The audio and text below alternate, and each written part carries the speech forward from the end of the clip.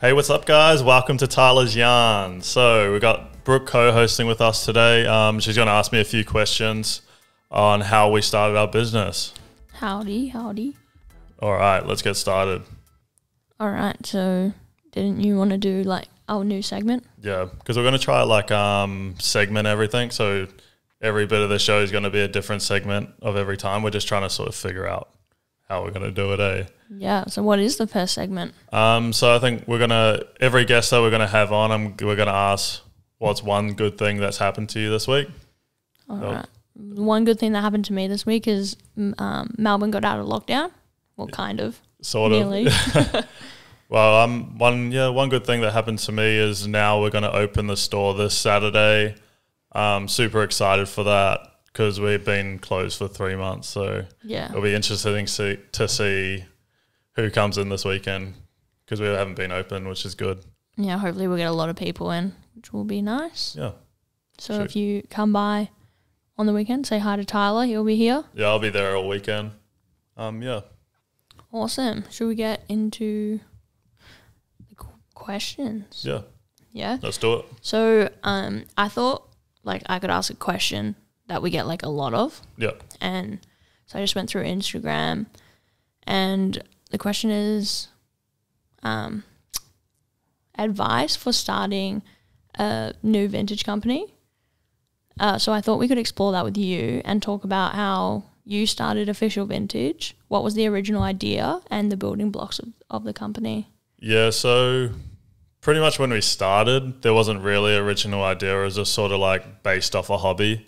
We're obviously traveling around the world, like picking clothes and that sort of stuff, especially because I just turned 20 when we first started this company. So I was like 4 years ago. Yeah, 4 years ago. 5 years ago nearly. Old guy. What an old fella. Yeah, so pretty much like before that I was in like did my gap year, obviously. It was in Tokyo, and then like went all through Europe and stuff like that. So I was picking clothes the whole time. It was just a hobby, and then obviously just sort of like started from there. Yeah. Just started from traveling. And then how did you... So there wasn't really like a main idea or anything like that behind it. It was sort of just like winged it. Winged it. Yeah, winged it at the start. How did you start building the idea of maybe starting a company though? I think I sort of just didn't want to work for anyone else. That's when I first started. I didn't want to work for anyone else. So I was just like, oh, let's try this business. And we're sort of in the media age now. We can sort of like start a business with anything at the moment. It's easy, but it's also really hard because there are so many businesses starting up. Because they reckon it's like way more competitive now and stuff like that, which is like all good, but it's just sort of like all the information's out there. Yeah. It's just like if you want to consume it or not. Like if you want to make good YouTubes, like you can research it, you know what I mean? Yeah, it just takes time obviously to hone in that craft. Or like build good content and stuff like that. It's like you can learn all that stuff on YouTube. Yeah. You know what I mean? So what was the thing that turned you to start a company? The thing that turned me to start a company, just before we were saying the lifeguard thing, but then I think when we sort of did the first few drops, we saw the company had legs. Yeah. So like we were selling out of our drops. Like back then it was nothing because it was like maybe 10 items a drop on our website. But we're selling out of them within like 10 minutes. So we're like, oh, this thing might have legs. And then we're just like... And just started. So you just started from putting some drops together. Yeah. Back then we were doing like drops once a month or something like that. Yeah. And then we were trying to get like enough stock to get it to the next drop in a month's time, which was only like 10 or 15 items back then, which is funny. Which is still... Like I feel like that a lot of people who are starting a company, that's kind of where they are now. What would you like tell them, or what were you going through when you were doing those 10 drops every month? It wasn't even 10 drops. It was one drop every month of 10 items. Oh. Yeah, well, so it was like back then it was crazy really. But I think how we did it is because we built up a good sort of customer base. We built up like customer loyalty just because like we cared about our product. We wash all our stuff. We do all that sort of stuff, do the stuff behind the scenes. So we like build up a community that way, which is good. Yep. Awesome. What would you have changed about how you started the company. So like what you've found out on your journey to right now. What have you found out now that you wish you knew then? Probably back then, I reckon it was like, didn't realize how much sort of hard work it was to start the company. We're like, oh yeah, we'll just put a drop together and it'll be easy. But then it's like, oh, now I need to do a drop a week. And now we're doing drops every single day. I think you don't realize how much work goes into all this sort of stuff. Yeah. But it's like definitely, yeah. But what would you change? So if you, from what you know now, what would would you I change? Yeah. I don't know. Things I'd change would be, I don't know actually. I feel like there would be a lot you would change. Yeah, like just little things. Like at the start, we were doing sort of photos with models, which took a lot of time, that sort of stuff. Definitely at the start, I reckon we would have built up a lot more sort of relationships. Yeah. Like we would have gone like around the world, go to the US, gone through Europe, just to sort of like get our name out there in the vintage community and like look at a whole lot of buyers and stuff like that. Yeah. Like just do the travel, like it's a bit of money at the start, but then it would have been like paid off in the long run for the stock we were sort of getting because we saw the people face to face. So you wish you knew you had like traveled more to get more stock, being more well known in the community of vintage, like all around. Because it probably took a year. Like I think it was a year before we went on our first like buy trip, before we handpicked everything. Yeah. Which like changed the business completely, I think. Yeah. How do you think that changed the business? Like just because when you go handpick everything, you got no sort of excess stock because it's all your style, so it's going to sell regardless. And you can you start knowing what's easy sellers and what's hard sellers once you've been in the game long enough. Do you think your style was not like as well received, or is that just from other people having a different? No, I think because at the start when you're getting boxes and stuff like that, like it wasn't really your style. Yeah, like it was just random stuff. Okay, but I think when you handpick it, it's more your style. Yeah, it's more your style, but you start weaning off stuff that doesn't sell that well. Yeah. So it's like, oh, I might think that's super cool, but then someone might think that's like not cool at all. Yeah. So it's a bit like funny how vintage is because like fashion's subjective. So you could like something and then I wouldn't like it, you know? That's like everything. Yeah. We don't everything. Yeah. Yeah. The opposites of doom. So for so you would just change that you would travel more, and like get your name out there pretty much. And maybe explore a different style of clothing? Or no? No, I think like the style that we're in now, like 80s, 90s, like sort of vintage, like streetwear is where we've always sort of want to be at. Is that what you mean? Like, yeah, so it was all like I was just wondering if you would ever go into like denim and no, I don't think we'll be sort of going that way. I reckon. I think we try for a little bit. Yeah, I think denim and stuff like jeans, like Carhartt and stuff would get into. Yeah. But your store has to be open consistently, which was our store has been closed and locked in and out, so people can't come in and try the jeans on. That's when you're selling like jeans online, you get a lot of returns, so it's sort of like waste your time, you know. And because of the vintage sizing as well, it's quite hard. Yeah. And it's like people don't really know what like, I don't know, 33 times, whatever it is. Yeah. Fair enough. For someone who's listening to this and has like a passion for vintage, what's a couple things you think they would need to know, like maybe during their journey or at the start of their journey? What's a few things you think they would need to be prepared for? Yeah, like I was saying before, obviously it's going to be hard work. It's not easy. Everything's super manual, so you have to like spend a lot of time on stuff. Why is that? Like pretty much like how do I say it? Say everything's super manual. You have to like put up one item, goes through a massive cycle. So we wash, dry, all that, put it up. Say there's like 50 items in a drop. Yep.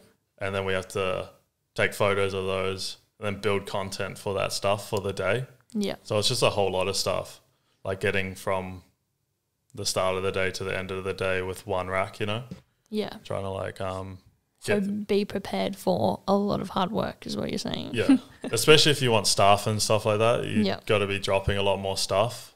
But yeah, that's sort of it.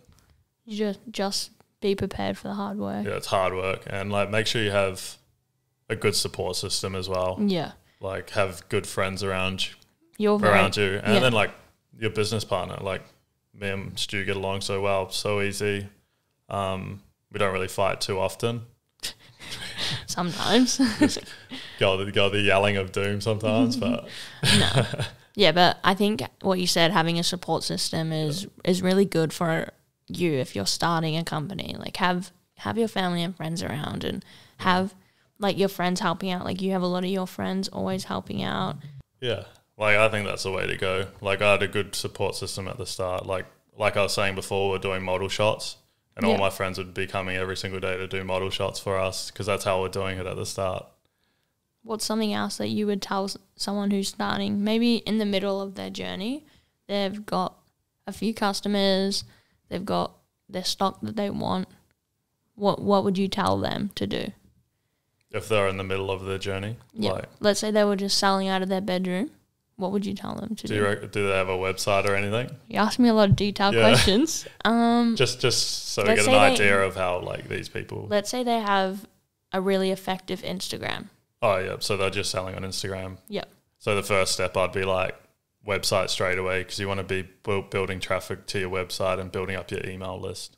Yeah. You know, like that's sort of like one thing.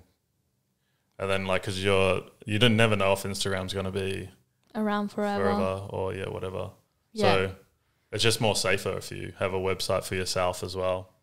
Would you tell them to go out and get a store? That's probably one thing that we sort of stuffed up. Yeah. Yeah, I think we got a store way too early just because it was in a spot that me and Stu really wanted to be in. Yeah. So we rushed the store. Like we opened the store and it was a huge success. Like a lot of people, massive lines and stuff like that when we first opened. But I think it was just a bit too early because it was only me and Stu working there at that time. So we're trying to put like stuff on the website and trying to open the store like every single day as well, which was like way too hard. Yeah. But I think like that's another thing. Don't rush into like getting a store. Like build up slow. So like start on your website and then like build up. I reckon. So just take your time, but definitely get a website. Yeah, definitely get a website. I reckon there's only like so much you can sell on Depop for so long. Like I stay on those platforms when you're first starting, Depop, Instagram, and stuff like that. But then start pushing people to your website. There are some big vintage companies who are just Depop, or just Instagram. Yeah. Which I was. There's a lot of those bidding ones as well that do super well. I was going to buy a pair of shoes from a company and they didn't have a website, and it just deterred me from like buying them. Because I don't know, some people just get like not trusted, you know. Yeah. Nah, that's interesting that you would say get a website. I totally agree. Yeah. I definitely agree. Because I think it's just the way everything's going. Like, make sure you get a website. Make sure you're all on all like social platforms and just like getting your name out there. Yeah. What do you think? Like, what do you think about your position where you are right now? Like, are you happy with it? Yeah. Where do you think you're at right now? Where would you rate yourself? Yeah, I think we're in a good position. We're definitely trying to build up a good like team community at the moment. Like we're just trying to build up a good solid foundation for our team and like make sure we all have structure and stuff like that. Yep. So like every morning we do a team meeting and everyone has a job to do. Yeah, it's just like building that up, which is like cool. I think that's like what I'm interested in like at the moment, which is cool. Just continue building. Yeah, continue building. So you're not happy like until you just keep going up. Yeah, just keep going up. I reckon. Fair enough. That sounds good. Yeah, what does your future look like for Official Vintage? Like, how do you see things going in, say, 5 years? Like, where are your goals for that? In 5 years, well, definitely like more stores, obviously. Yep. I'm building up a good team. And just like, I would definitely want to be a lot more of a buyer. Yeah. So I want to be like traveling the world because we can sort of now because of the vaccine or whatever. Yeah. So it'll be like good to go traveling around the world and handpick everything like we used to before COVID happened. Yeah, that would be. Yeah. That's definitely something. And also going back to maybe that what you said, building a team. What maybe go into that a bit more. Like, what do you mean by that? So yeah, we definitely want to build a team. Just like build good values in our team and build a solid foundation. So when we do have like 10, 20, 30 staff, it's easy. Like everyone can talk to each other. It's not like, you know what I mean? Everyone's friends. Yeah. So you want to build like a good, we've talked about this as well. You want to build like a really good community within the company. Yeah, definitely. Yeah. And then like people have their own jobs, like I was saying before, like if you're a photographer, like maybe you're learning photography and we hire you or whatever. Yeah. And then you go to school and then you might want a job when you sort of come back, you know? Yeah. So and like, and you want to have that company where people are able to go out, excel in their skill, and then come back. I think that's like... Because everyone should be doing their own stuff on their side as well. Yeah. I think that's a really good, like, premise for your company. Like, to have those people who you're allowing to go out and do all these cool things, and then hopefully they want to come back and work for you. Yeah. Which is cool. It's always open, you know? Yeah. What do you think about the, like, vintage community in Melbourne right now? And, like, what do you think about all the stores that are coming up and the new Instagram companies through? Yeah, there's, like, hundreds of new vintage companies that pop up for me sort of every day. And how many personal messages do you get? Like, for, like, advice? Yeah. Yeah, I get heaps of it. Like, all these questions that you're sort of asking me right now is, like, what we get. Yeah. Another big question that we get is, like, where do you buy your stock from? But I think, like, with that, it's, like, that's the biggest question that we get. Yeah, we get that so much. But it's just, like, it's for the hunt. You know, that's the point of this, like, the game that we're in is, like, you got to hunt for those steals or whatever. It's like, I started thrifting, like, that's where I started from, and that was just all hunting, you know? Yeah. I go to, like 15 op shops a day, and I'd find 2 things, you know? But then there are some companies who just do that, where they go out and thrift. I think Retro Rescuers. Yeah, Retro Rescuers. They're a really, really cool company, and they find like cool vintage toys. Yeah, and they've not got that many followers. Yeah, but I think they do it really well, where they go out and There's a few companies like that, but Retro Rescue are the ones that stand out. They do a lot of cool like YouTube videos. Yeah, take them on like thrifting adventures and stuff. That is cool. Which is cool. It brings me like back to how we first sort of started. Yeah. And with that, like YouTube as well, how do you think that has grown your company? YouTube at the moment is good, like, because no one's on it, so we're just sort of like just doing it. Not very good at it. Yeah, not very good at it.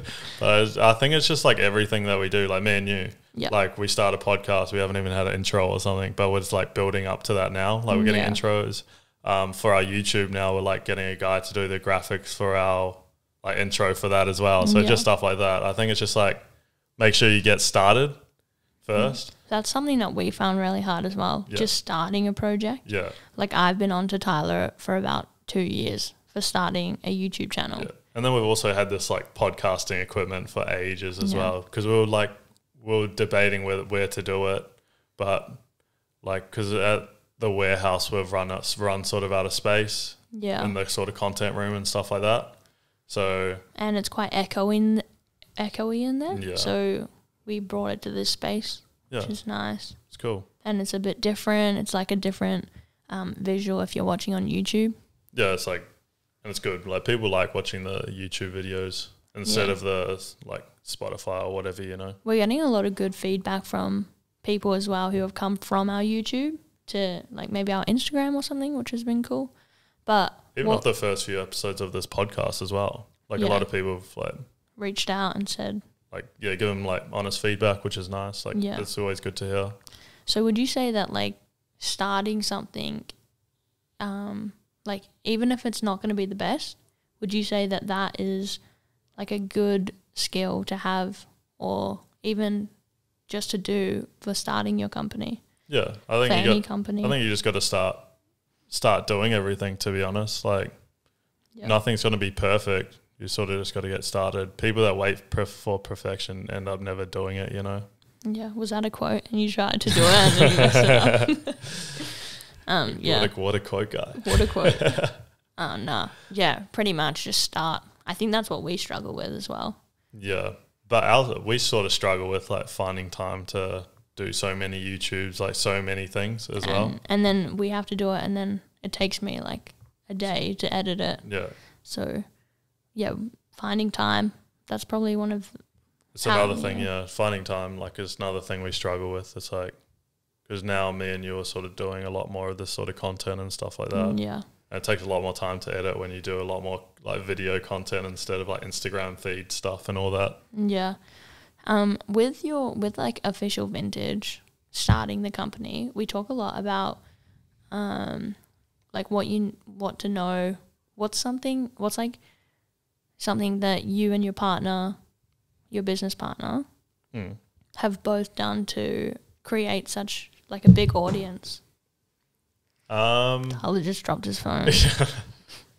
Didn't have it on the do not disturb, so it's just been like ringing the whole time.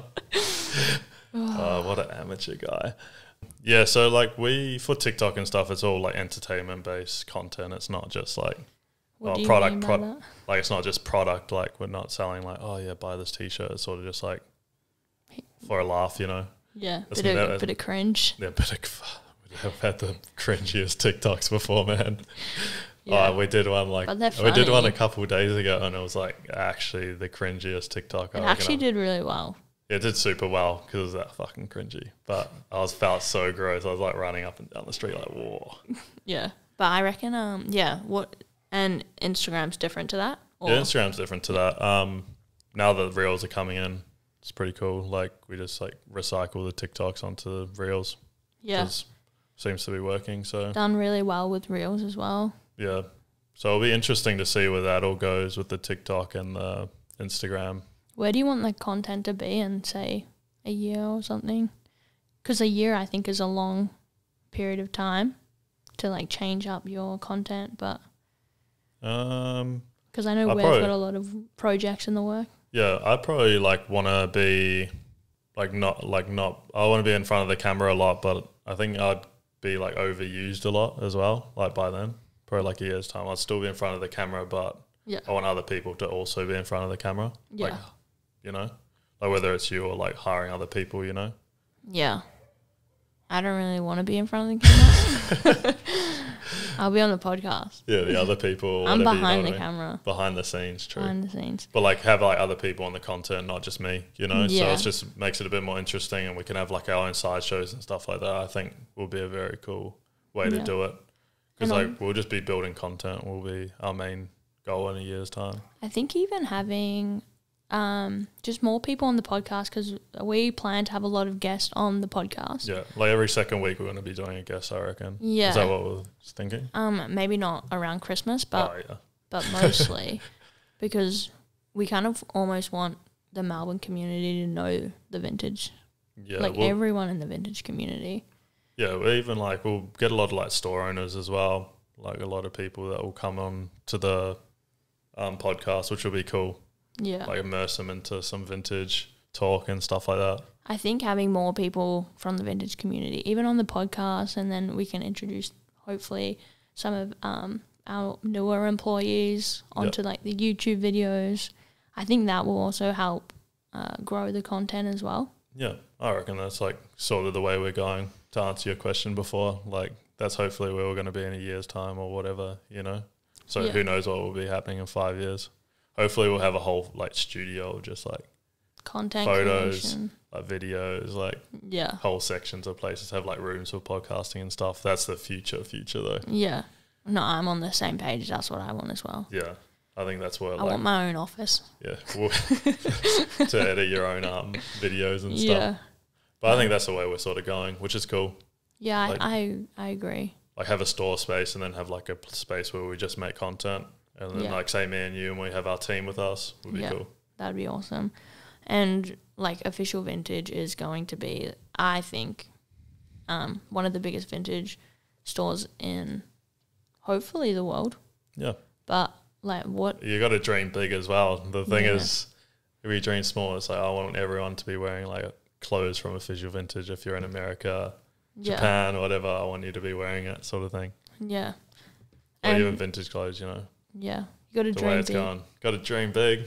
Another advice from Yeah. Tyler: dream big. Dream big, but put in You're the not work. that guy, pal. I do have one more question. We'll wrap it up after this one. Yep.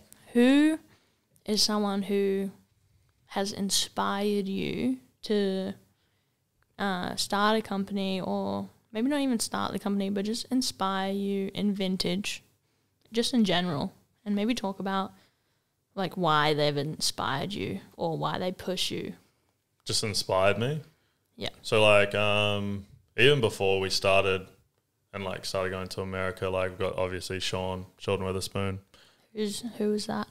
He's just a guy that owns a massive chain of stores in America called Round 2. Yep. They own like 7 stores, and that's sort of like where we want to be at. Yep. But yeah, just like the way he did it and the way he like promoted it himself, like got his own shoe with Nike and stuff like that. Wow. Big inspiration, you know. Yep. But definitely like his vintage stores and his like shoe stores would like probably the main inspiration for sort of me.